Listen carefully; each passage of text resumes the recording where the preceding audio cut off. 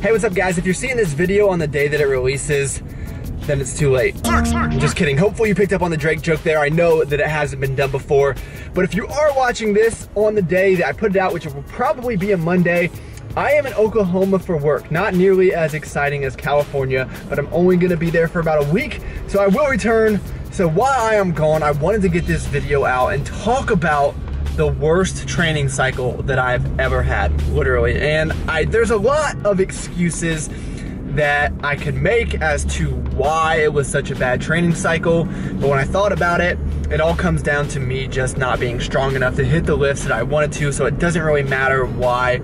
And the reason I wanted to make this short introduction is because in the near future, you're gonna see a video called probably something like unnecessary sacrifices, and it might seem contradicting to what you're gonna hear in this video, but I just wanna make it very clear that I know I do not train optimally, but I don't want you guys to think that the reason my training is not going the way I would like it to is because of a lack of effort. The effort is definitely there, but there's just a lot of little things that I will go into later on in the video as to why I am sucking right now, as I'm sure you guys are not too surprised to hear, but it is all right. We have a lot of things to work on.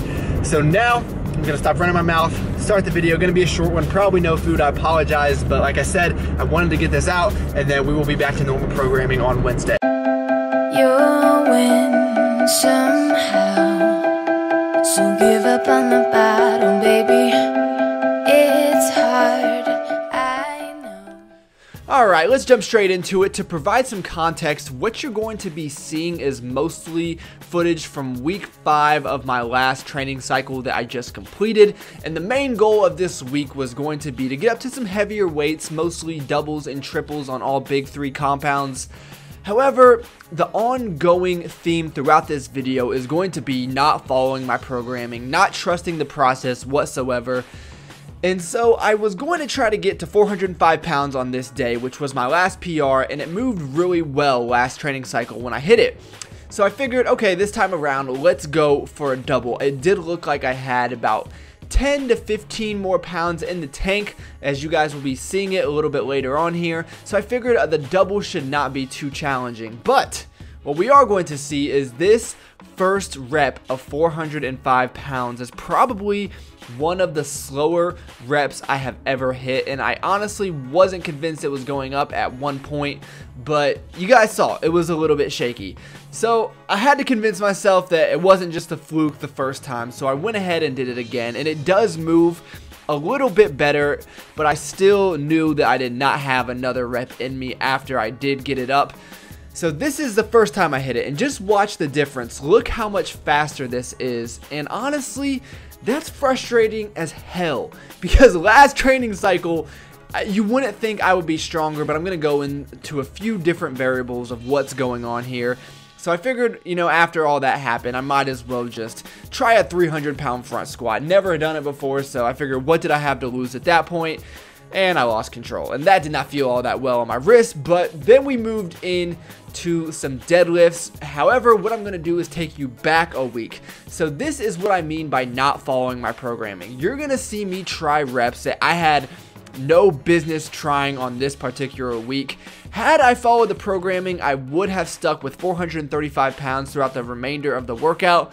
But for whatever reason, mostly impatience and arrogance, I just decided to bump the weight up. So I did hit 460, and it honestly didn't feel all that bad. So I was like, you know, I think I might have an extra 20 pounds in me.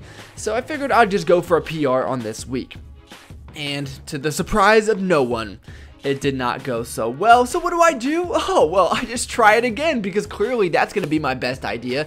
Not. And you guys see the outcome there. So the week after, when I was supposed to work up to a heavy double, well, I still don't follow the programming, and this is just what you should not do, guys. Do not be like me. There's no reason I was doing this other than the fact that there's certain numbers I wanted to hit, and I'm just not letting the process do it for me. So what you're going to see is I load up 480 pounds again, thinking that I could come back for revenge after failing it miserably the week before, and we know what's going to happen here. So this is something I never show you guys. I always cut it out of the clips, but maybe I shouldn't. This is when I approach the bar for the first time, and you'll see I just psych myself out. So I have to take a step back, regroup, and then I actually go for the lift and miss it. And this video was going to be titled Anxiety and Lifting, but there's a reason I chose not to go down that route. One is because I don't know how much medical history you should be putting out on the internet, and another thing is I think anxiety is almost just like a buzzword these days. It's almost like cool for people to say, oh, I have this anxiety, and it's really lost its meaning, I think. But if you guys think it'd be valuable to maybe go into some more insights on why I get so psyched out sometimes, maybe I will do that, but I don't know. I think it is a mental game for a lot of us. So after that, I move into the wonderful bench press, which I was feeling pretty confident, to be honest, I need to stop saying that, to be honest. Of course I'm being honest, why would I lie to you guys? But I was feeling good because this is the week before. I hit a PR at 280 pounds, again, not programmed, just, willy-nilly going for a PR, which I think hindered me on this day. So had I not gone for that, maybe I would have had more in the tank for this rep that you are watching currently, which is 285 pounds, which would have been a 1 rep max for me. Womp womp. So what's been going on, guys? Let's talk feels just very briefly. Well, first and foremost, stupidity. I should not have been getting off of my programming, and it's even possible that the programming was bad from the get-go, even had I followed it, because I am the one that wrote it. The other big factor is I've been working a lot. It's a very busy time for me, so that means a few different things. One, I've been sitting hours and hours a day, so I've probably been going in at 7:30, leaving at 7 or so. So that's a lot of sitting, and my hips have taken a beating because of that. So I have not really mentioned it because, like I said, I don't really want to get into a bunch of excuses, but I have been having some hip problems, both on my deadlifts and my squat, just some discomfort. I don't think it's a huge issue. I hope not, at least. It's just this lingering pain that does not seem to go away.